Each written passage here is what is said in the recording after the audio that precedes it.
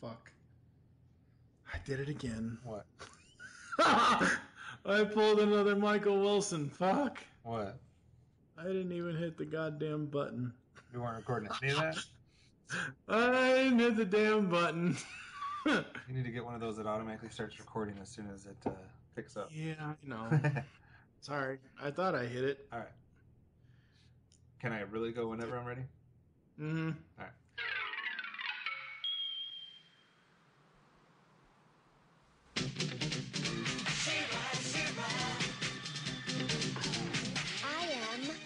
Adora, He-Man's twin sister and defender of the Crystal Castle. This is Spirit, my beloved steed. Fabulous secrets were revealed to me the day I held aloft my sword and said, "For the honor of Grayskull!"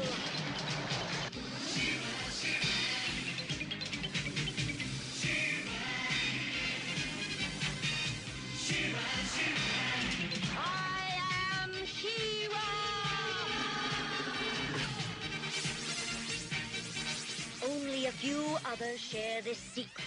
Among them are Lighthope, Madame Raz, and Cowl. Together, we and my friends of the Great Rebellion strive to free Etheria from the evil forces of Horda.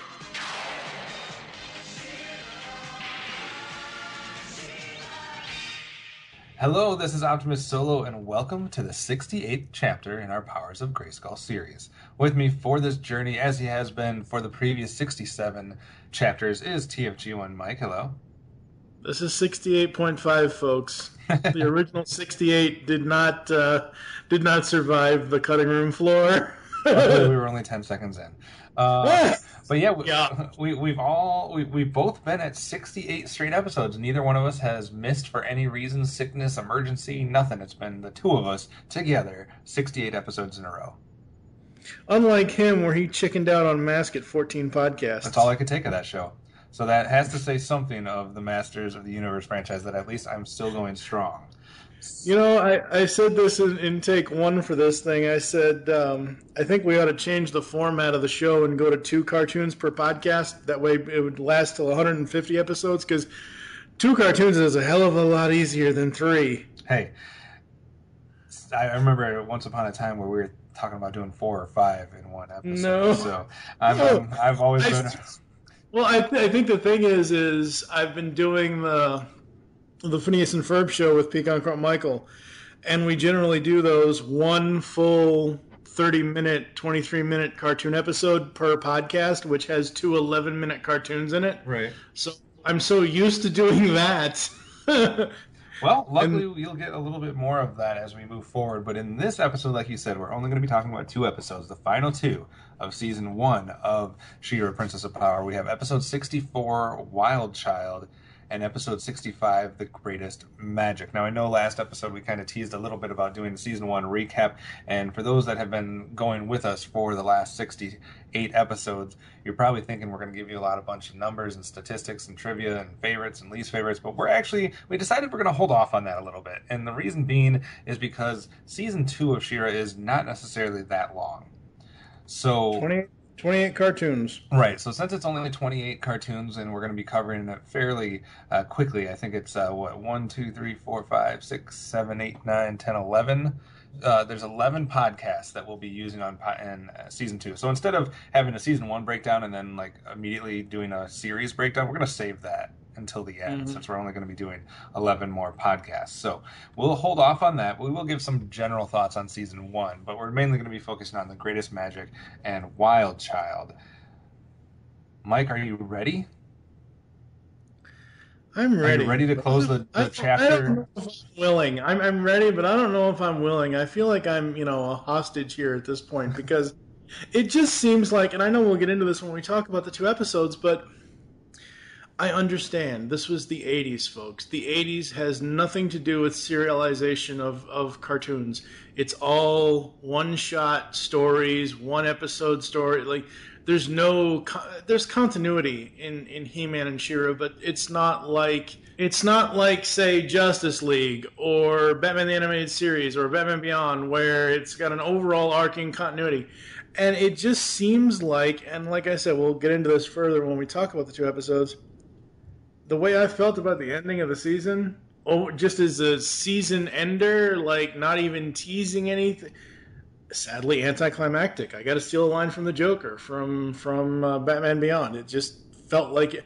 I like the episodes. It just, I don't know. I'm so used to television or cartoons nowadays giving us something or ending something or giving us something to look forward to. And while these 2 episodes are great, because I'm so used to that one format now, it's like going back to this, like, wait, what, that's how it ends? Well, I mean, I think there is something to say, though. There is a lost art of just being able to have an entertaining episode or an entertaining, all-encompassing show that you don't have to watch anything before or after. That you can just kind of pick up and say, watch an episode here, watch an episode there, and enjoy it for what it is. I think it's almost a lost art. I mean, I get it. And I'm a big continuity fan. I like how everything runs together and ties in together. And don't get me wrong, everybody knows that that's been listening to the last 67 episodes. But there is something to say for a certain audience or a certain demographic that just wants to be able to pop an episode in, watch it, and be done with it.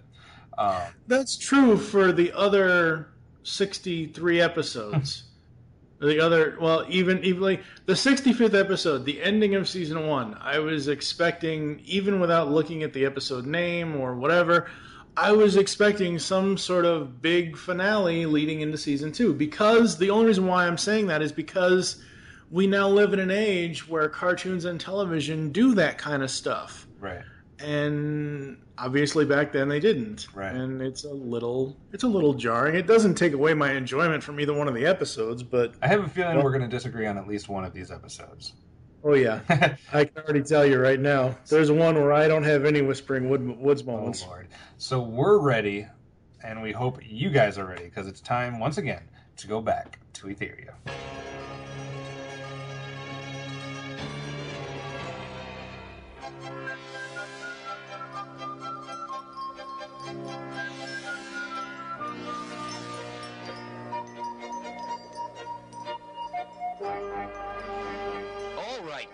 What have you got to say? What have I got to say? It's not my fault that your garden is a mess. Listen, Cowell, I know, and you know how much you like fresh vegetables, but why did you have to mess up my prize winners? Oh, you've been out in the sun too much, Bo. I haven't been near your prize losers. Why, you featherbrain! Wait, Bo. Cowell's right. Something else has ruined your vegetables. Cowell could never wilt leaves like this. But what could have done it? I don't know.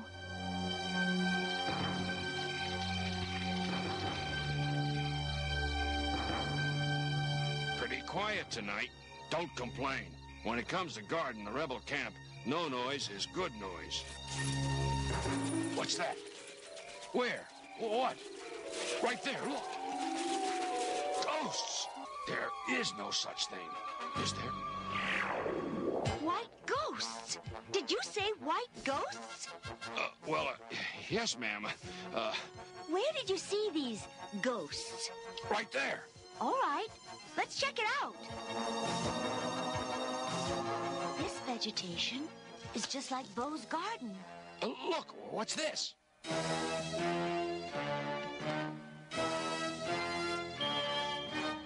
Crest of the Green Island Kingdom. Doesn't make sense. The Green Islands are hundreds of miles away, and no one from there has ever even visited Whispering Woods. But there's no doubt that that's where the locket came from. No doubt at all. There's only one way to find out what's going on. Madam Raz, can you take the locket to Green Islands? King Arbor will have an explanation. On my way!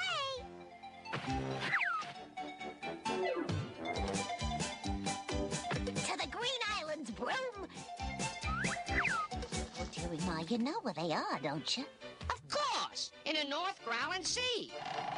No, the South Growling Sea. It's the North. South. North. South. I hope they get the direction worked out before they accidentally fly into the fright zone. Oh, they'll be okay. But I can't stand around waiting for them to get back. Keep an eye on things here in camp. I'm gonna have a look around these woods. Yeah, I do know that. I think it's counting 3, 4, 5, 6, 7, go. 8, 9. Shut up. Go. Okay. First up today, like we said, is episode 64. It's The Wild Child. Dun, dun, dun, dun, dun, dun. Wild. No, I'm sorry. That's something different. That was an air date of Wednesday, December 4th, 1985, written by Don Heckman, who we've seen before. Plot synopsis. Something is wrong with the plants and vegetables of the Whispering Woods. Several of the rebels and woodsmen blame a pack of, quote, white fangs led by a mysterious white ghost that has been roaming the area. It's up to She-Ra to figure out who is responsible for these white ghosts and white fangs, and what is killing the vegetation of the Whispering Woods? All right. Something killed your microphone just then. Yes, apparently I have my own black fang that was not enjoying the conversation. So, anyways, we have She-Ra, Mermista, Bo, Glimmer, Madame Raz, Cowl, and Broom, and a bunch of woodsmen, rebels, and villagers, etc., along with Princess Allegra and King Arbor. So, yes, his fucking name is King Arbor. What are your thoughts, sir, of the Wild Child plot here about ghosts and white whispering woods and fangs and people?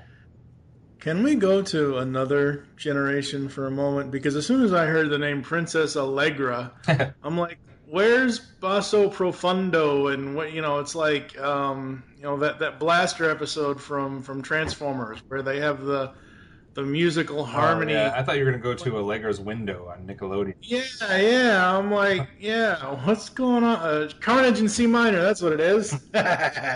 Love that episode. I don't care what anybody says. Oh, Lord. That's a fun episode. Anyway. So much for the comet. And so much for me. I'm leaving. No, you'll stay in the city. Try and stop me.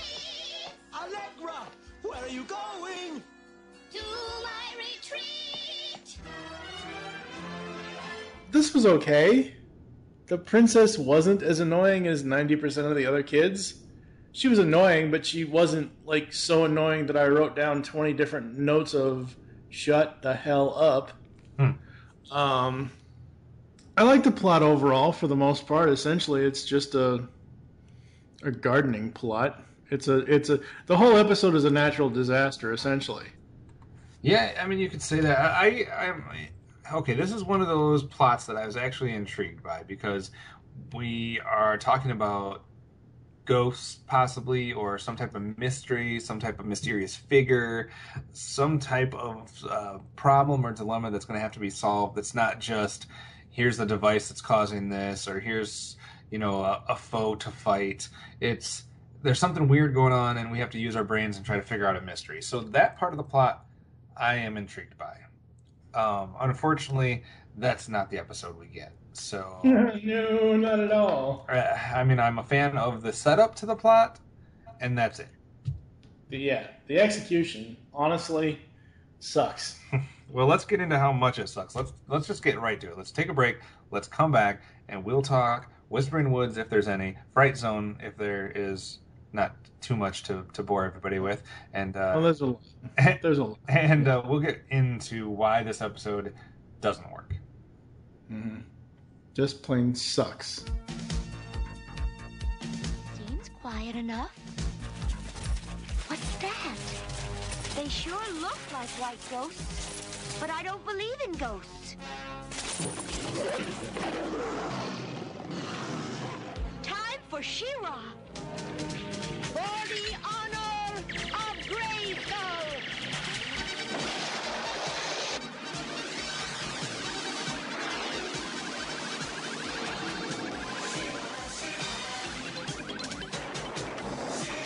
I am She-Ra.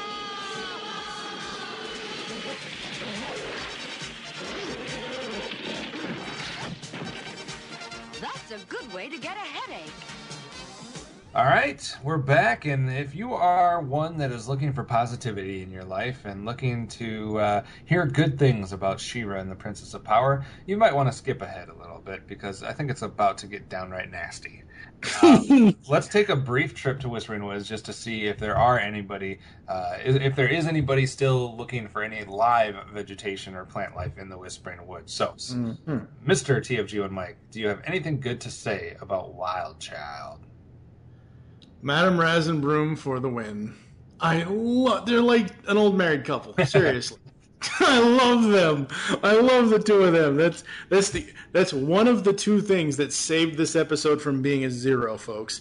But yeah, Madame Raz and Broom. I love the looks that she gives Broom when he's interrupting her, trying to help her to make sure she remembers the story. Right.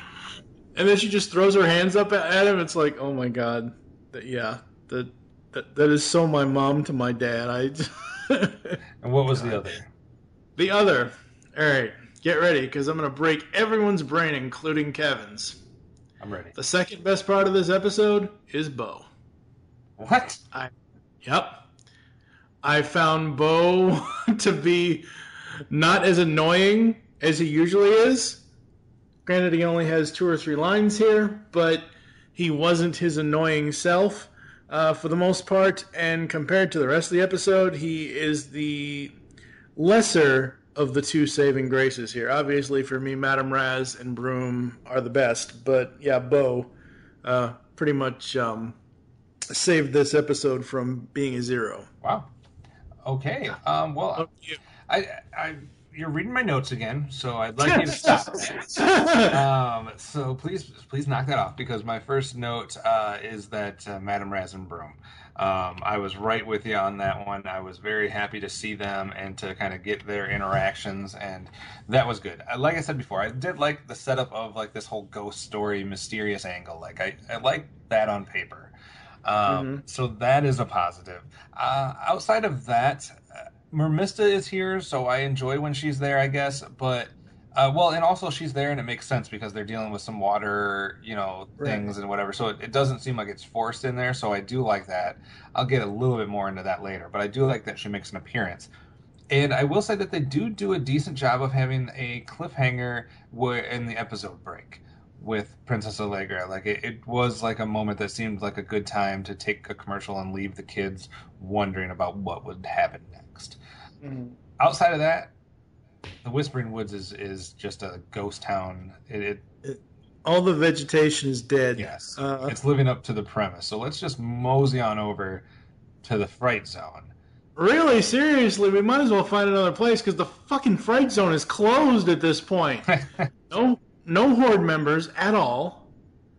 They don't... You kept saying that you enjoy the ghost aspect, the mystery aspect. We never even find out who the fuck the ghost was. At all. Like, it wasn't her. Right. She said it wasn't her. So, who the hell was that? Like, are the White Fangs supposed to be the ghost? I don't know. I think it was that she was able to do that, and then she was able to make herself appear. I don't know how. Don Heckman, go somewhere else. Don't write any more cartoons.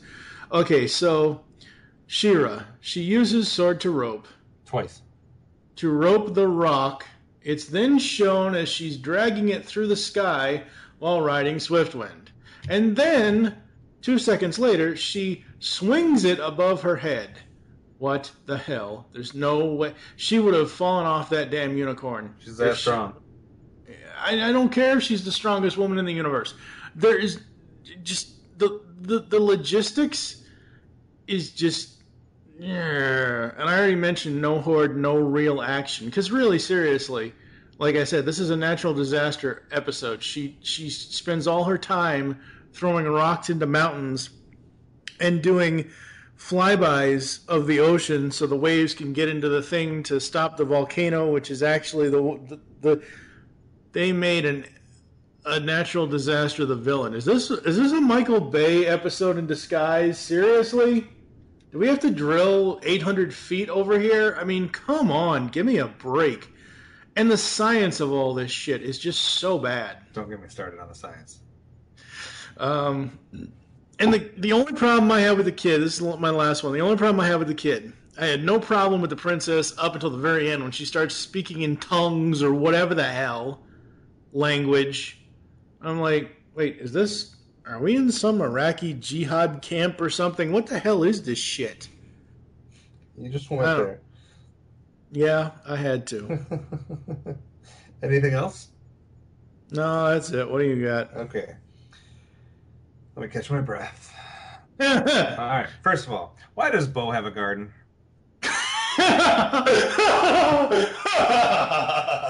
I would like to know this. I would like an answer, Don Heckman. Why did you write in there that Bo has a garden? He's been emasculated enough. Stop with this nonsense. Why isn't that fucking Glimmer or fucking Madame Raz or Cowl or anybody else but Bo? Where in God's green earth has Madame Raz and Broom and the Twigget, Sprigget, whatever the fuck you call them, where have they been? Yeah, I don't know. Like, we have not seen hide nor hair except for little, like cameos or little background supporting characters. There's been nothing about these characters, and it's been sorely missed. And I didn't realize it until I saw them together and was like, wait, I remember this was a fun part of the series that we've been missing for a long time, it seems like. Mm-hmm. So I don't understand where they've been. I mean, it was good that they were here because it's the only good thing about this episode. Mm-hmm. Those woodsmen, man, they are some stereotypes there.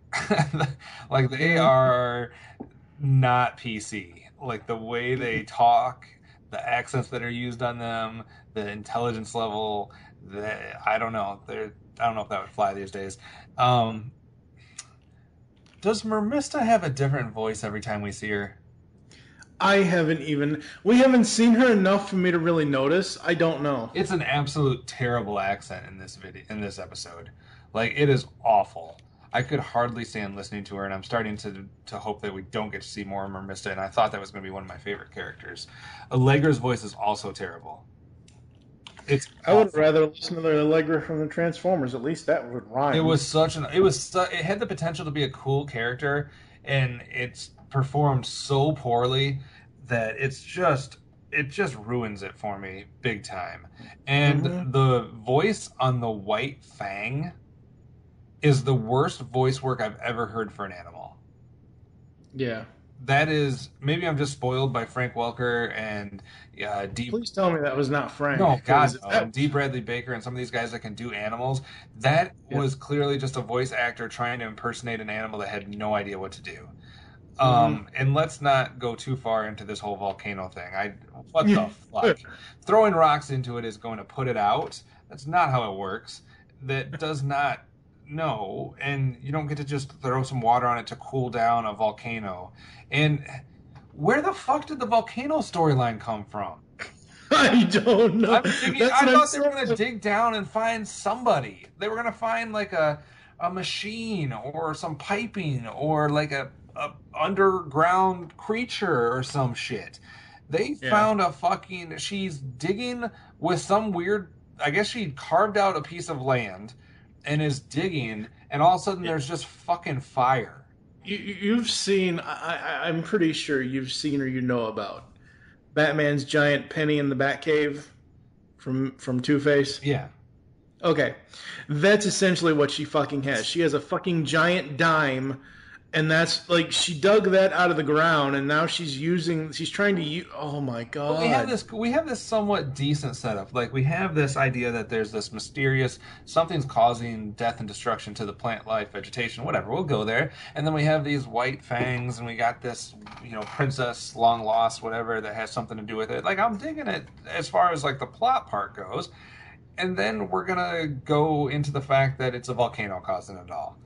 Then we're going to get into this stupid Masters of the Universe physics where we throw rocks at things and do things with waves and wind and whatnot to make this somehow work. It was way too fucking convenient of a solution. And then it's just like, hey, there's this huge volcano, we're going to throw some rocks on it, and that's going to solve everything.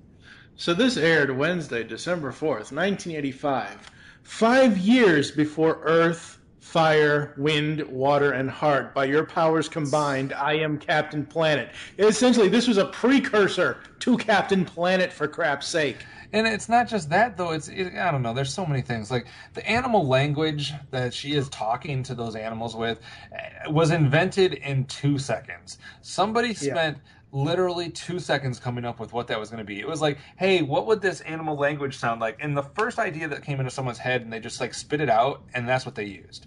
That was not thought out. It sounded like gibberish and stupid nonsense. Yeah. The only other cool thing, I don't know if it's cool or if it's good, but the only interesting thing I found was when She-Ra tried to use her mental powers. Right. And she says that they're too angry and it's blocking me. Her interaction with the animals was decent. Yeah. I like her parts with the animals, but and then they got to hit you over the head with it.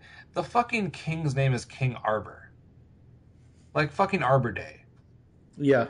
Are you kidding me? And somebody goes to the tree. And she fucking abandons her animals immediately at the end.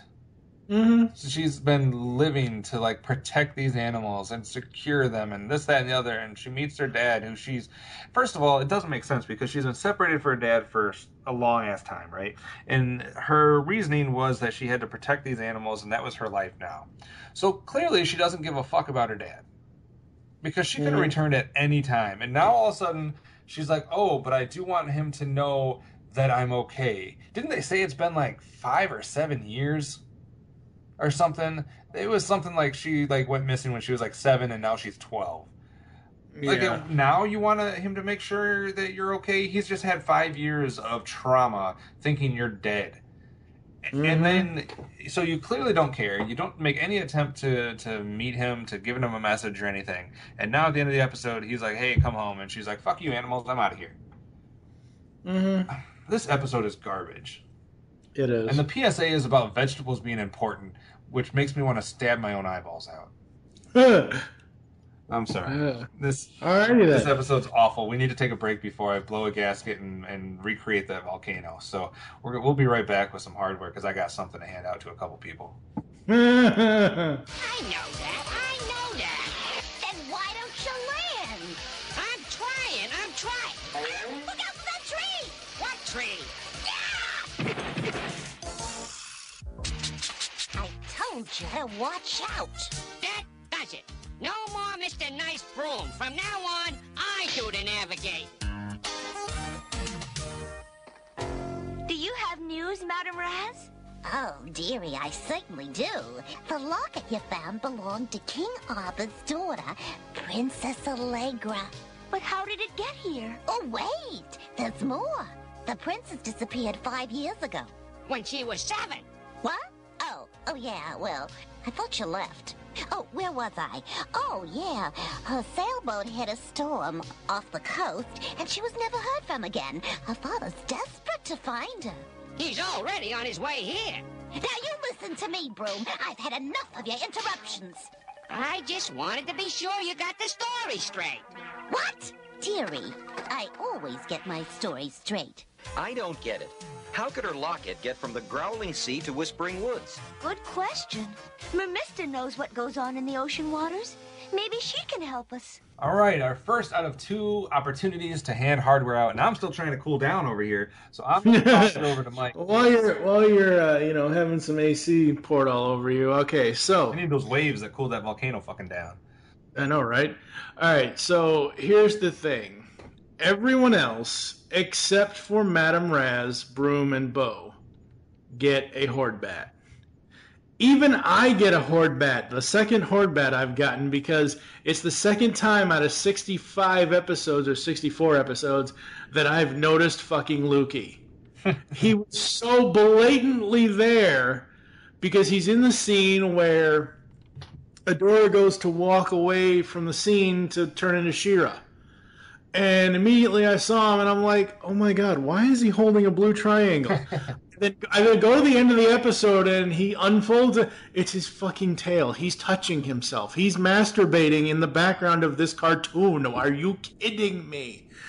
For Power Swords, Madame Raz, Bow, and Broom.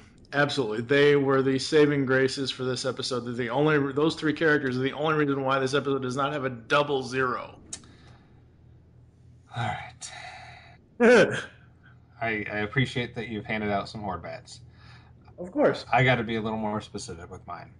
I got to take one and shove it up his ass sideways. Don Heckman, get away from my cartoons. Yep. Get the fuck away from my cartoons. This is absolute asinine writing. And you had a decent premise, and you just fucked it up beyond belief.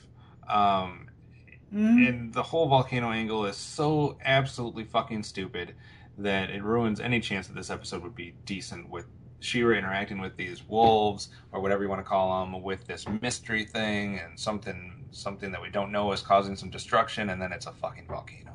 And that's just, I don't want to make it seem like that's the only thing that's making me shit on this episode. There's a billion things, which I outlined some of them, but I could have written like 20 notes for Phrase Zone. Yeah. All right, I'm also, and I hate to do this, but I also have to give a specific horde bat to Melanie Britt and Linda Gary. Okay. Because one of them is voicing Allegra, that would be Linda Gary, and Melanie Britt is voicing Mermista. And the two voices for those characters, and I guarantee one of them, I don't know, it could have been Erica Scheimer, I guess, but it's most likely one of the other two is doing the voice for that animal thing. The voice work is awful, and even if the writing had been good, I couldn't have scored this episode positively because of the voice work. It is awful, awful, awful, awful. And then whoever invented that animal language, whoever you are, mystery person, hopefully it's one of the people I'm already giving a horde bat to, because you should get one too. It's probably Heckman. He probably wrote it in there and created it himself. Absolutely asinine. So that's it. There's no Power Swords. I can't give one out. Even if I liked Madame Raz and Broom, this episode does not deserve Power Swords. Protection Swords. I generally agree, but I'm sorry. The argument, the back and forth that the two of them have, I have to give them Power Swords because they're the only saving grace for me for this episode. We keep giving people Power Swords. We're supposed to be giving people Protection Swords. Whatever. All right. Thing, just one has a jewel in the hilt. Well, one turns into a lot of things. And in this episode, it should have turned into a match to burn the script away. What is your Crystal Castle rating for this episode? 1.5. 1.5. Yep. I was wrong with my prediction of your score.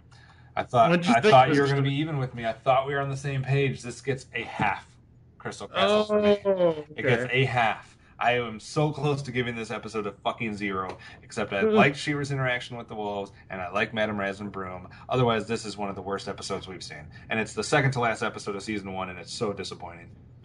This is why I said at the very beginning of the podcast, it's kind of sadly anticlimactic. Well, regardless if it's continuity or not, it's still very anticlimactic. Let's hope the final episode is better. I'm about to show everybody how bipolar I can be.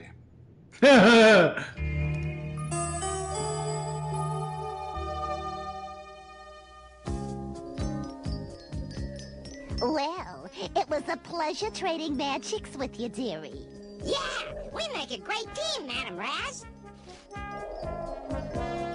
Yeah, goodbye, everyone. Thanks. I really had a good time.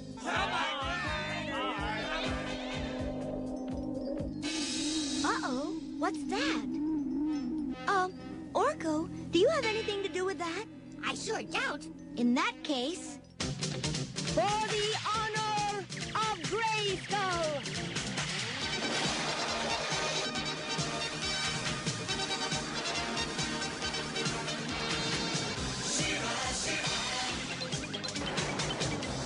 I am She-Ra!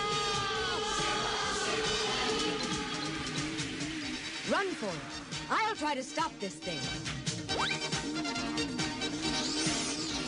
Oh no, it's not after me. It's after Orko. She-Ra! Hang on.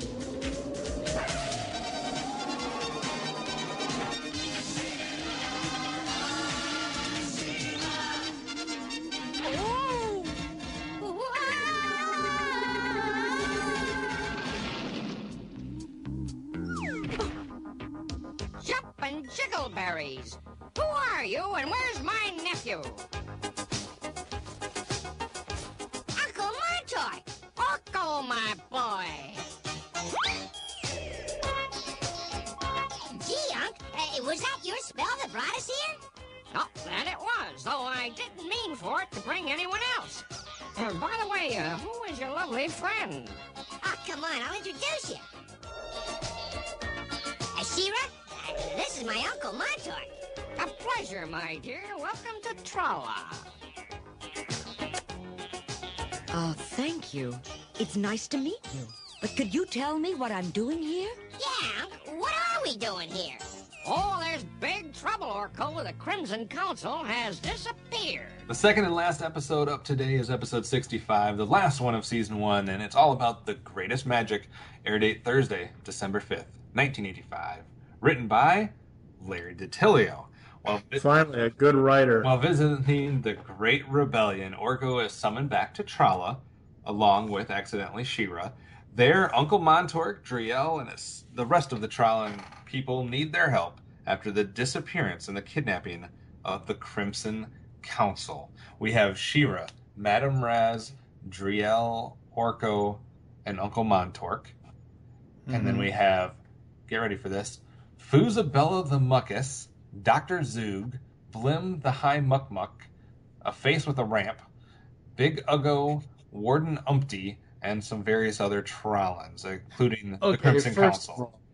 First of all, before we get into general things here, the face with a ramp, I believe that was his tongue coming out of his eyeballs because...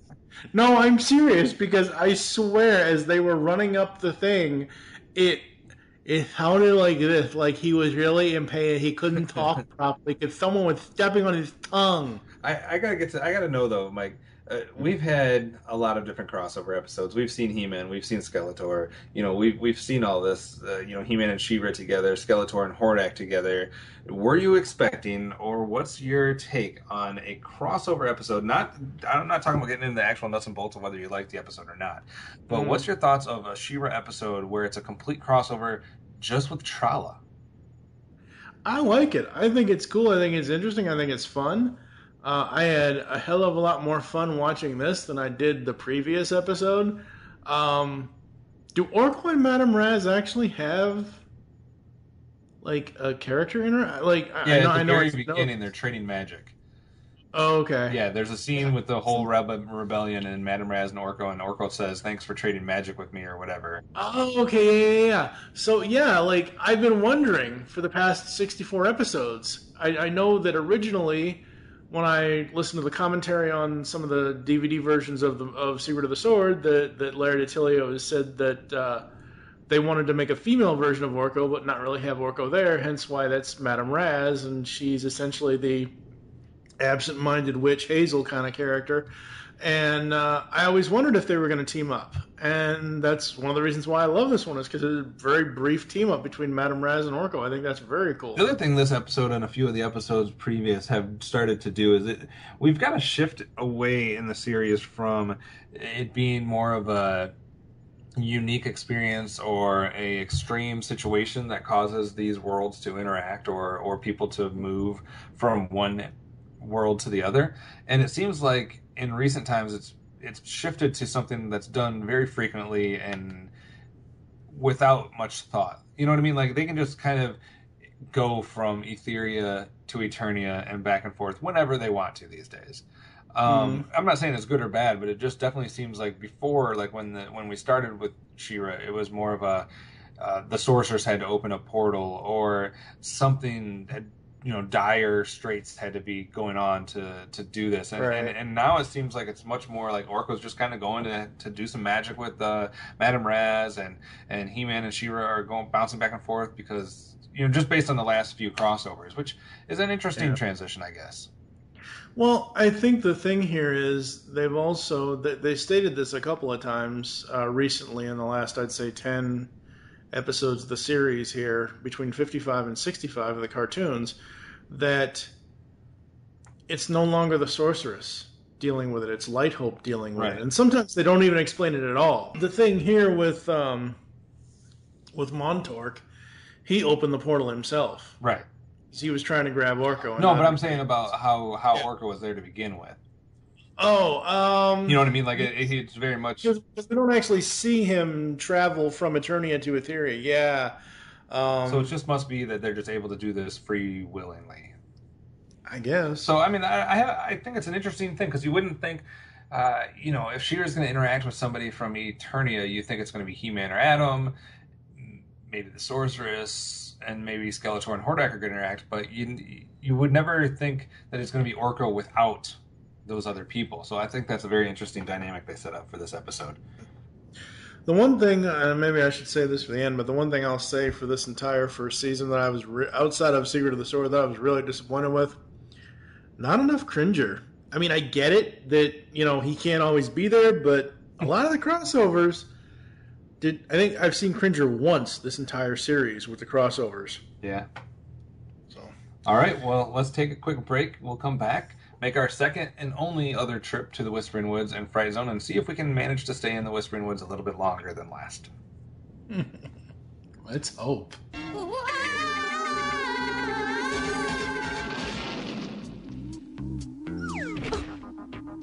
Jumpin' Jiggleberries! Who are you and where's my nephew? Uncle Montoy! Orko, my boy! Gee, Unc, was that your spell that brought us here? Oh, that it was, though I didn't mean for it to bring anyone else.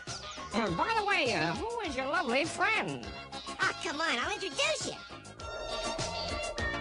She-Ra, this is my Uncle Montoy. A pleasure, my dear. Welcome to Tralla. Thank you. It's nice to meet you.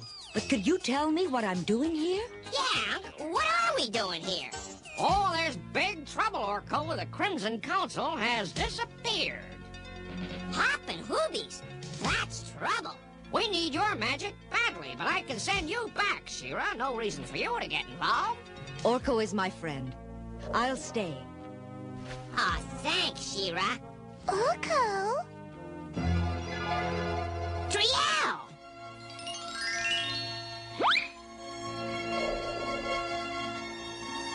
Hey, what's the matter? Aren't you glad to see me? Who is that? That's She-Ra. You never hugged me like that. I gotta go. I guess we'll talk about this later.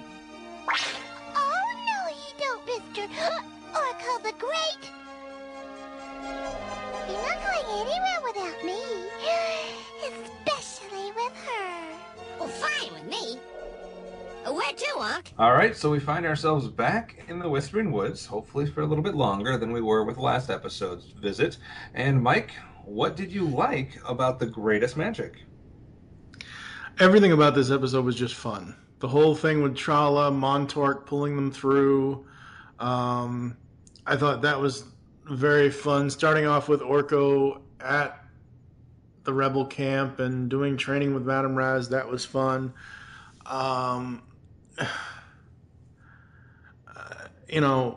Something we very rarely got in He-Man. Like, I can remember maybe one or two times we ever really went to Tralla, and it wasn't as fun as this. I don't know if it's because of the series change, because from He-Man to She-Ra, like, it wasn't as dire, but, we get Driel, we get Orko, we get Montork, we even get Trollan villains. Like, I never expected in either show to ever see Trollan villains. I mean, I really don't. We've been doing this podcast so long, folks.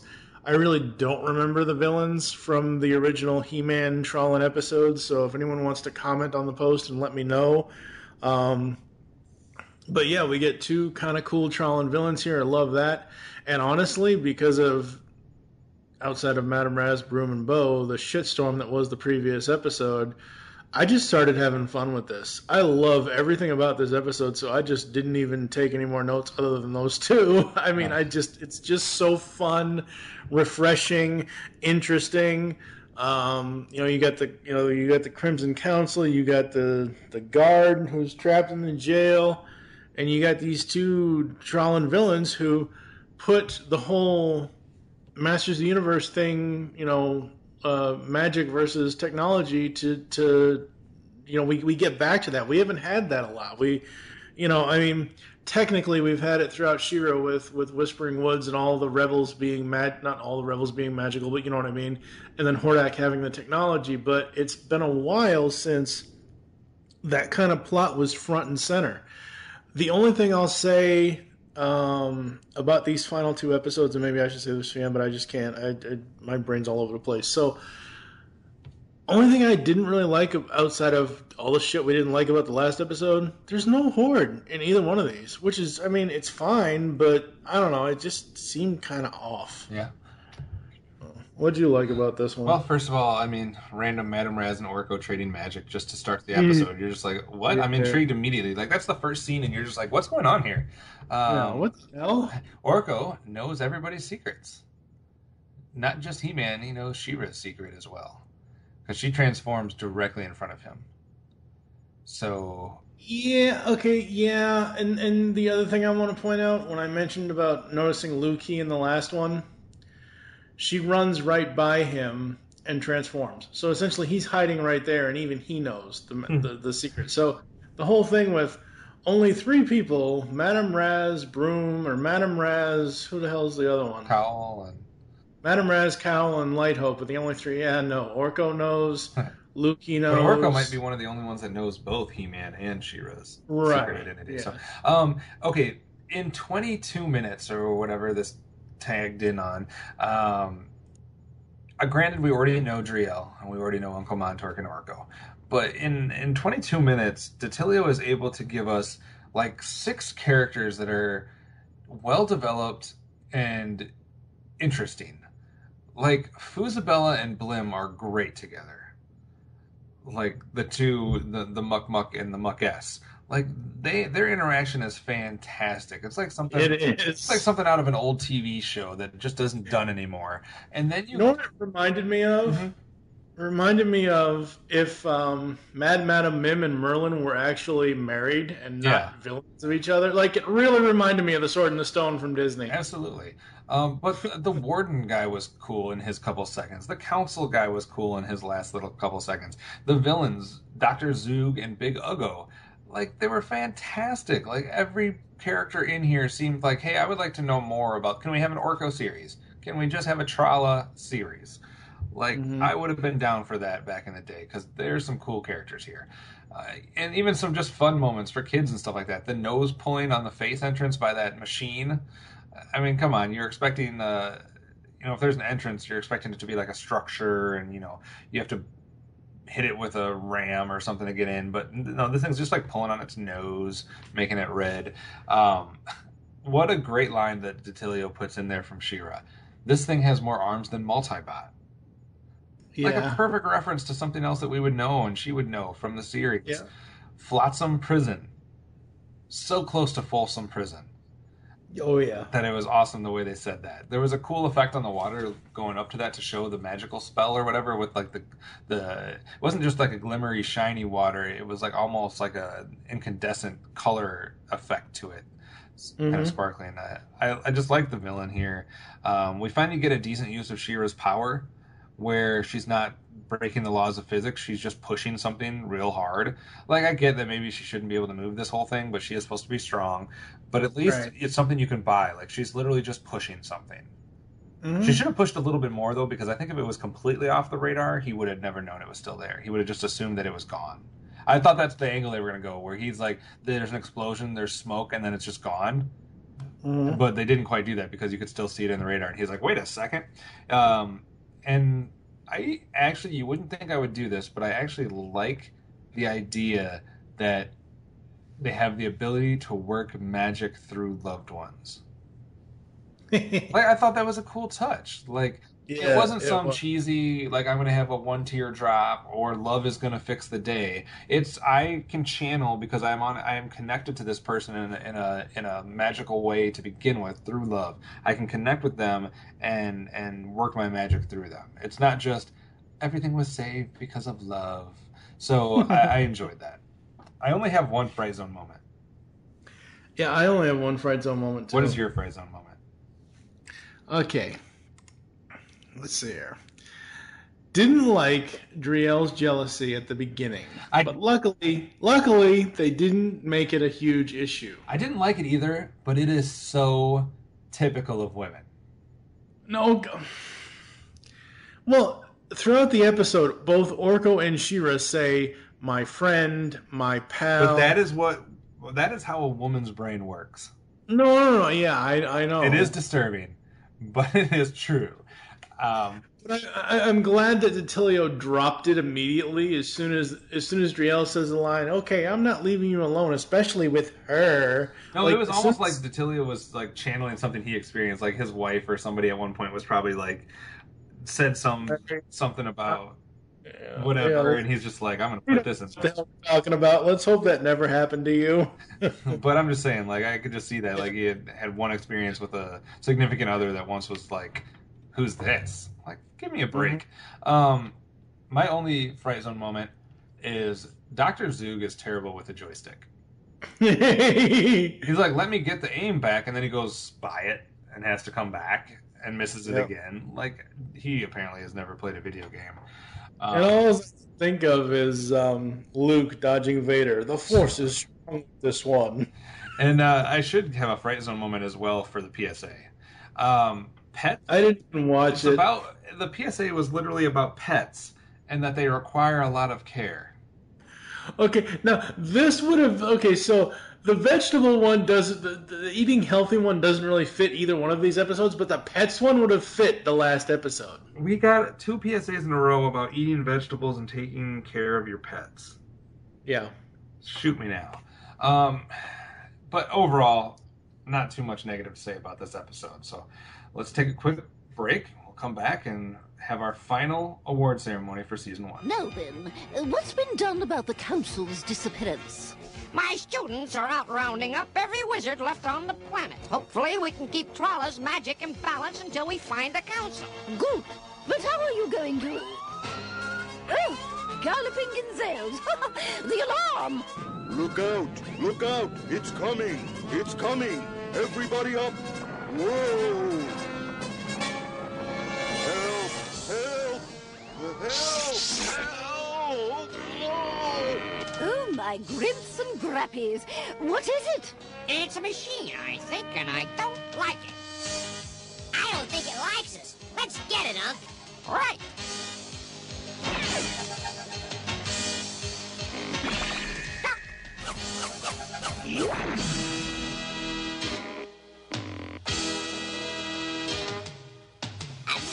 That thing sent our magic right back at us. We can't stop it. Maybe not with magic, but let's see how it deals with a little muscle.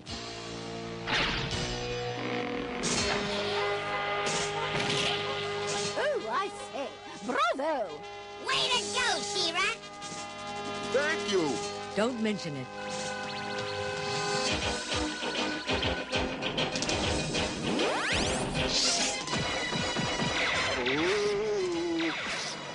This thing doesn't know when to quit. All right, it's the last chance for Season 1 to get a few more pieces of trophy and awards out of your trophy case. Mike, what do you got? Any Horde Bats or Protection Swords here? Swords for everybody. Sword for Larry, sword for She-Ra, sword for Orko, sword for Driel. Swords for everybody. Absolutely loved everything about this episode.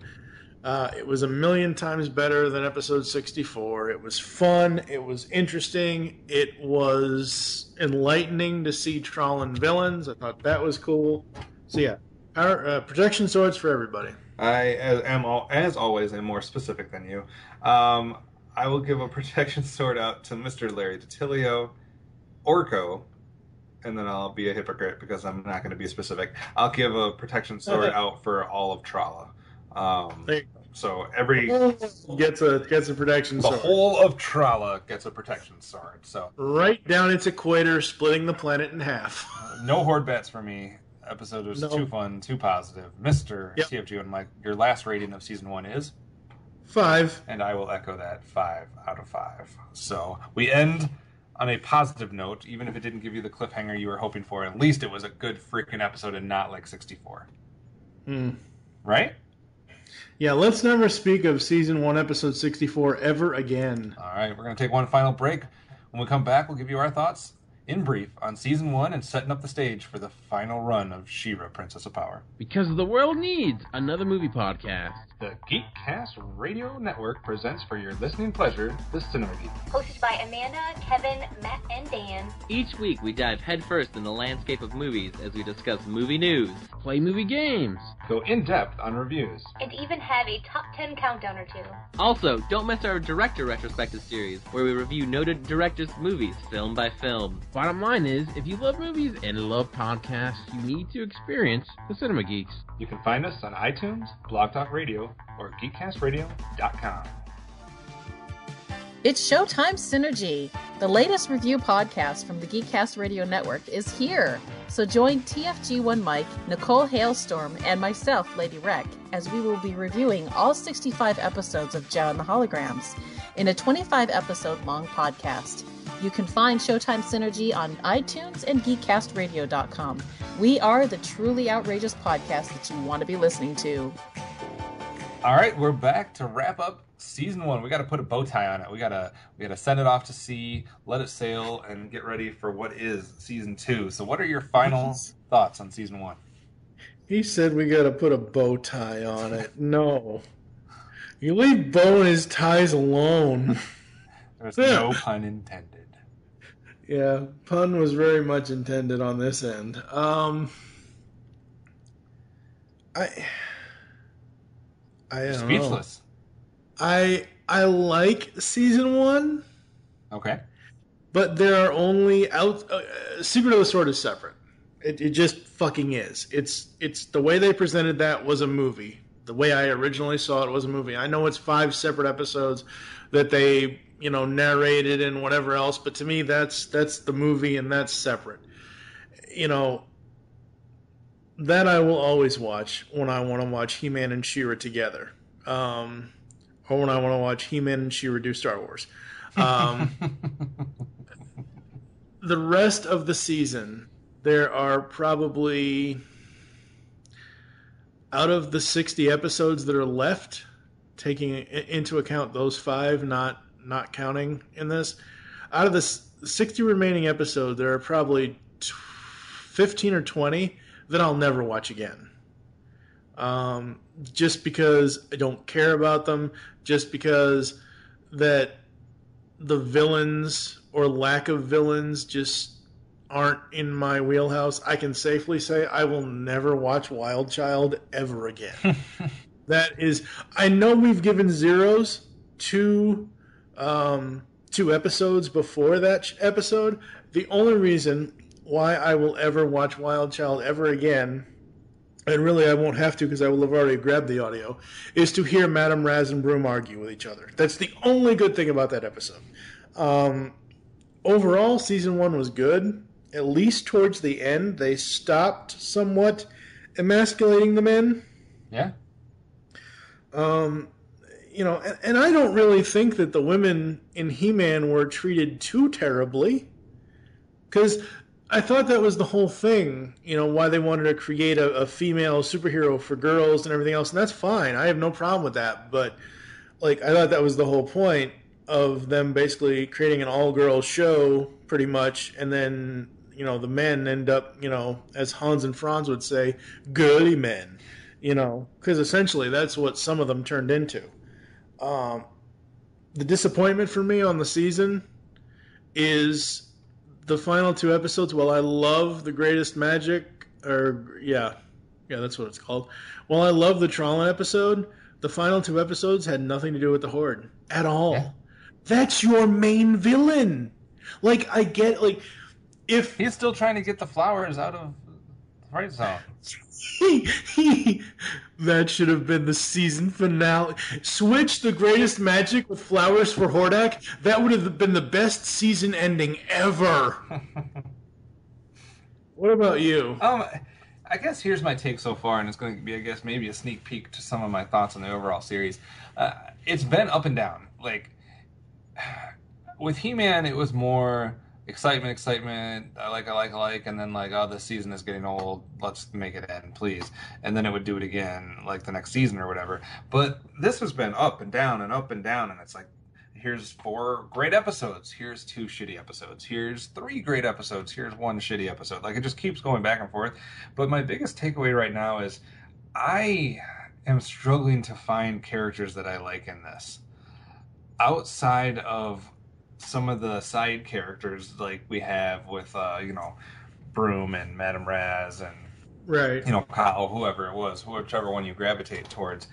Like in the He-Man series, by now I liked Stratos, I liked Zodak, I liked, there was multiple people that I was like, oh, if this is an episode containing this character, I'm going to be excited. With this series, I'm not excited because it's going to have Glimmer. I'm not excited because it's going to have Mermista in it anymore, or because it's going to have Queen Angela, or even the villains. Catra, Scorpia, who am I supposed to be excited about? Yeah. So, I mean, it leaves it where it's like, well, I hope it's a crossover, because that seems to be the good episode. Yeah. So I'm a little disappointed. I thought I have fond memories of Mermista, of Frosta, and probably 1 or 2 other ones that we haven't seen yet. And so far, I've been disappointed with their appearances and their Frosta, I think it's more so just because she hasn't been in it outside of like little cameos. And Mermista, I'm just so thrown off by the weird voices and stuff that's coming out of her. And why can't there be a fucking Mermista and Merman episode? Like, just give me a water-centric episode with those 2 involved. But here's my thoughts looking forward. Usually, I have not, like we've said many times, we have not seen She-Ra. I have not seen any episodes of She-Ra basically since I was a kid. So I watched them growing up, and now this is my 20 years later self or whatever watching this. 30. Yeah, however old I am, and basically, I don't know what's coming up.